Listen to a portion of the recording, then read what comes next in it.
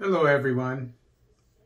Today we're going to talk about the Amharas of Ethiopia. This information is taken from Atlas of Humanity, everyculture.com, orvillejenkins.com, and Wikipedia. Amharas are an ethnic group that lives mainly in the northern and central highlands of Ethiopia in Amhara region. Amharas also live in Eritrea and Djibouti. The tall mountains of this region served as walls that isolated Amharas from the rest of the world for centuries. But because of their militant history and proclivity for expansion, Amharas can be found in all parts of Ethiopia today. Amhara was a medieval province in present-day Ethiopia. Tigrayans and Amharas are the modern-day Abyssinians who, along with the Tigray people of Ethiopia and Eritrea, are referred to as the Habeshans. The capital of Ethiopia, Addis Ababa, was also the capital of the Amhara Abyssinian Empire. Amharas are believed to be Semitic people called Sabaeans from Yemen who migrated south around 1000 BCE to the southern side of the Red Sea and intermarried with the indigenous Agao people.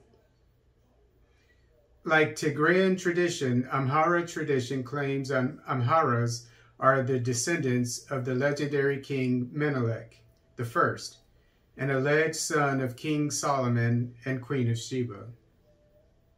Amharas became a part of the Aksum Empire between 400 BCE and 900 CE. The Geta lion statues near Kombocha in Amhara region were built around the 3rd century BCE. An Aksumite church was built in Lake Haik in the 9th century CE and was converted into the Estefanos Monastery in the 13th century during the reign of Emperor Yakuno Amlak. Amlak established the Solomonic dynasty in 1270 CE and was officially accepted as ruler by the Ethiopian Orthodox Church, or EOC, when he defeated King Ilmankun of the neighboring Zagwe dynasty in the Battle of Ansata. The Solomonic dynasty lasted until the overthrow of Emperor Haile Selassie by the communist Derg government in 1974. Throughout the centuries, the Ethiopian emperor was either Amharic or Tigrayan. Emperor Dawit I made overtures to his European counterparts. Thus, a letter from King Henry IV, reign 1399 to 1413 of England survives. Emperor Yeshak sent 2 emissaries to Alfonso V of Aragon, who sent 2 emissaries of his own in kind, who never arrived. In 1508, Emperor Lebna Dengel established diplomatic relations with King John I of Portugal. During the Abyssinian-Adal War from 1529 to 1543, 400 Portuguese musketeers led by Cristóvão da Gama helped the Abyssinians defeat the larger Muslim army when their navy reached Abyssinia by Massawa port in present-day Eritrea.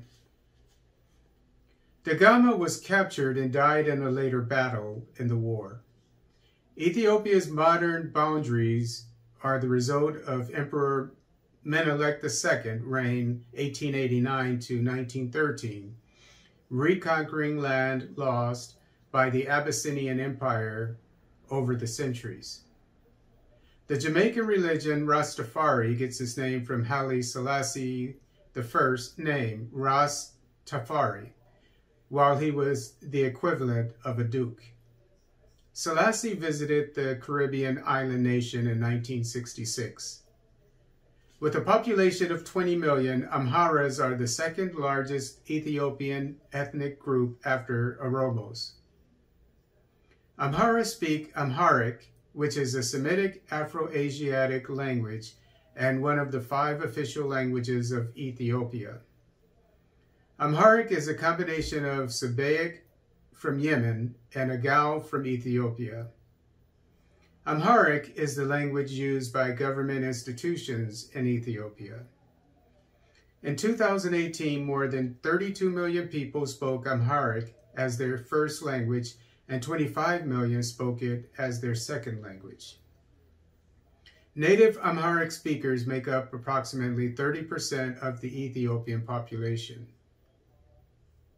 Amharic is the second most spoken Semitic language in the world after Arabic.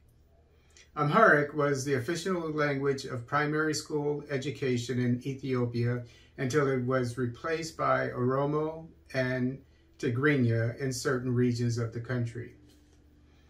Like Tigrinya, Amharic uses the Fidel script, which is the only native African script still in use today. Like Latin to the Roman Catholic Church, Ge'ez is an all but obsolete language originally spoken by Amharas that is now reserved for the EOC and its original translation of the Bible. The predominant religion of Amharas for centuries has been the EOC, which plays a central role in their lives. 83% of Amharas are members of the EOC, 17% are Muslims, 0.5% are Beta Israel, and 0.2% are Protestant.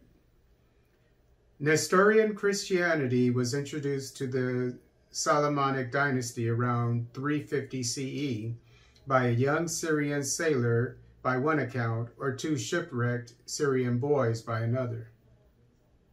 Soon after its introduction, the Solomonic dynasty made Christianity the state religion and requested Syrian missionaries to come to Ethiopia to spread the Christian doctrine. The Solomonic dynasty also established relations with the Egyptian church, causing the term Coptic Egyptian to become a part of the official name of the EOC.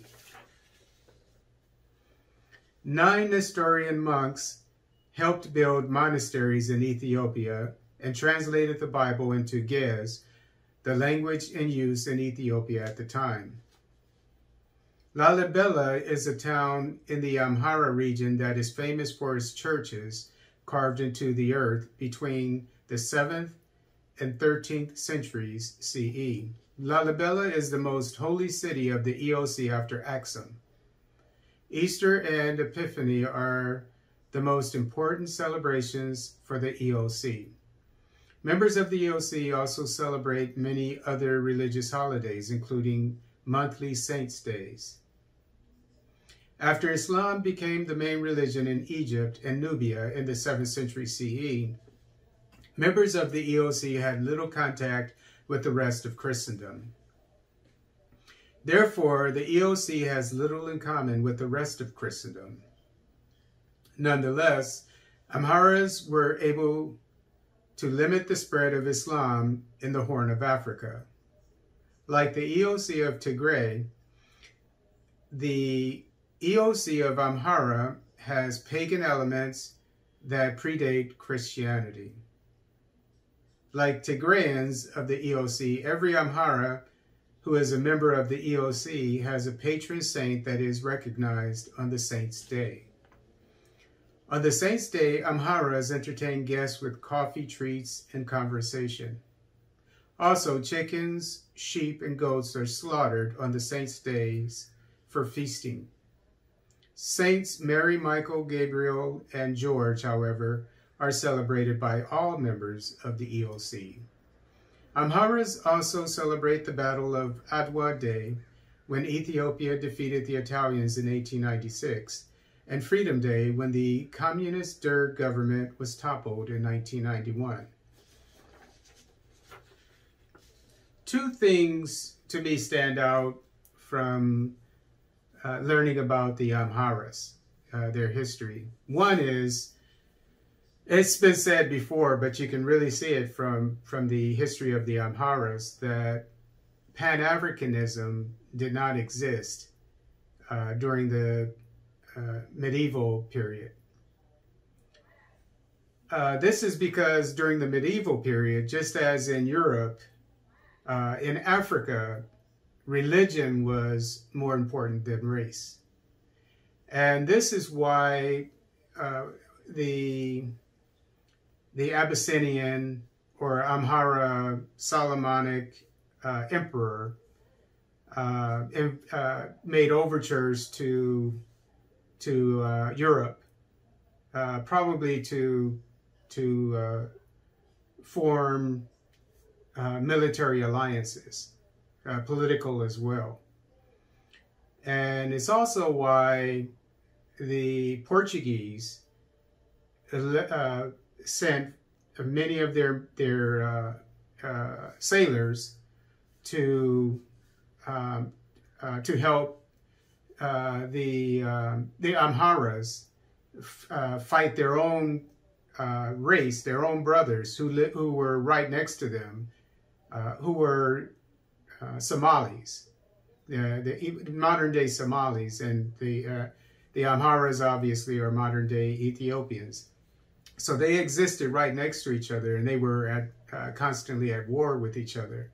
But the fact that Europeans of the same religion as the Amharas came to fight against the people of the same race as the Amharas, the Adel dynasty, the Somalis, helps us to appreciate how and why Pan-Africanism didn't exist during the medieval period. Religion was the most important thing, and it also explains why Mansa Musa, around the same time, about 100 years before this war between the Somalis and the Ethiopians, he traveled. He made his famous journey, the Hajj, for good reasons. He was a Muslim, of course, but he made his journey. He went northeast instead of south to be with his own brothers. You had the Ghana Empire, you had Nigerian empires, you had other West African empires. But because he wasn't Pan-Africanist, because Pan-Africanism didn't exist at the time, and religion was the main thing in the lives of medieval Africans, as it was for medieval Europeans, he went to his religious brethren in Arabia. He made the trip there. But just imagine if they would have been Pan-Africanist. Of course, it would have been impossible at that time because it was just a different time. But if he would have gone south and forged alliances, military alliances and so forth, with the Ghana Empire and the other empires of Nigeria, etc., and West Africa, even Angola around the same time. By the same token, his name was King Alfonso. He changed his name when he became a Catholic of Angola, which is pretty far south. Mansa Musa could have gone all the way south to there. Going towards and all the way over to Zimbabwe, Great Zimbabwe, around the same time.